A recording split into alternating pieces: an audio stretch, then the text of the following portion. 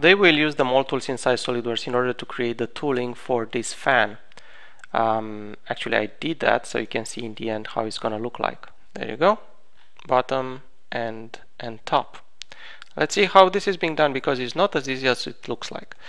The first thing you might consider doing is calculating the parting line. By the way, the designer told us that he's not concerned with applying draft on the cylindrical surface. He's going to print this, creating a 3D print, and use that for the sand pattern. So apparently he's not concerned with draft. The pull direction, let's say it's going to be this face, defined by this face. Let's run the draft analysis and split the faces exactly at the plus minus draft transition. And as you can see, most of the faces can be split, all the blades are good, but here you have to do quite a lot of work, and you have to work 8 times in order to split the cylindrical face. You're gonna have to do some extra work, and instead of doing it, what I did, I just cut this part in order to get 1/8 of it. The part itself, it's centrisymmetrical, as you can see, circular symmetry, so I'm just using 45 degrees in order to get 1/8 of it. As you can see, also I'm using a close sketch. You don't really need to do that in order to slice the part, but I'm going to use this sketch also later on for my tooling split. So now when you go to the parting line, again I'm going to use this as my direction, and draft analysis, split faces at plus minus draft transition. Everything seems fine, so it's kind of easy to select this part. Oops, let's go undo. It went one step too much. So I'm just going to use yes and no, Y and N, in order to specify the direction. And in this direction I'm going to come from here. Yes, yes. Let's see where we're going. Yes and yes. So there you go. That's my parting line. Since I already created, I'm just going to delete this one that I just did it. And let's show the one that I created. Now obviously we need to split this face in order to get a nice transition between these two edges. So the easiest way to do that is select the face and run the spline on surface command. That allows you to create actually a 3D sketch with a spline between those two ends that's actually following the cylindrical surface, so it's completely on this surface, and use that in order to create a split line. So it's going to cut this face in two,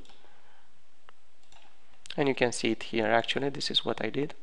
Let me hide the original parting line, because I want to create another one based on these edges. So let's try that.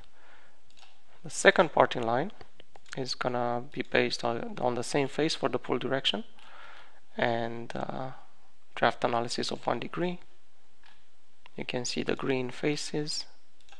So yes, yes, yes, in this direction. And let's say I'm going to continue like this. Yes, yes, yes, yes, and yes. And I have my parting line. If I click OK, it's going to get created. I can use this for my parting surface. The problem I have, let's put here a big value, about 100. I don't care about smoothing at this time. I'm getting this crazy bulge in this area.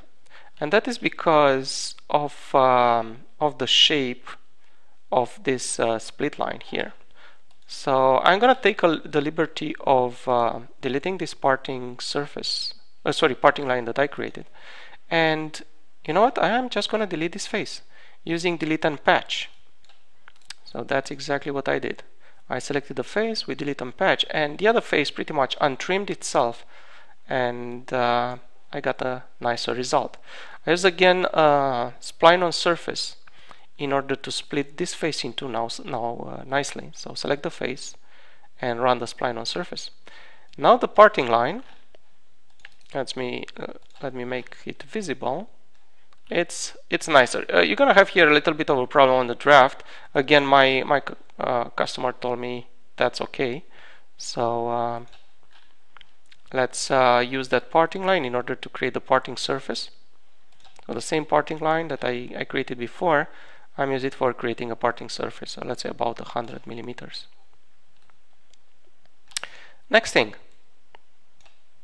I created a plane right here in the middle of the part. That's since the part wasn't really symmetrical on the origin, or wasn't created on the origin, I selected the two faces with the mid-plane option in order to create a plane right in the middle.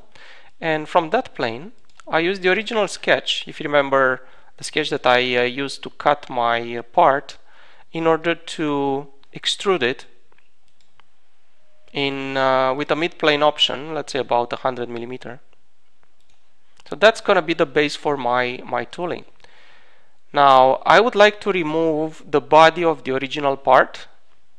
So you know, when you do combine subtract, that body is going to get consumed. So the first thing I'm going to do, I'm going to make a copy of the original body in place with 0 translation, 0 rotation. So as you can see, I'm going to have here in the solid bodies 2 bodies, one on top of each other. This is one, this is the other one. And I'm going to use the copy to be subtracted from using the combine subtract. I'm going to remove from the big body the copy of the fan, of the slice of the fan. So now if I'm isolating this guy, you can see how it's going to look like. Now the thing is, I need to cut it in 2. So unfortunately, I cannot use my parting surface right away because there are some issues here being right at the edge. So I'm just going to extend this parting surface just a tiny bit. I pretty much selected all these edges of the parting surface and I extrude them just with 1 millimeter. And that's enough to use the split command in order to split my body in 2 pieces. So I'm just going to use this.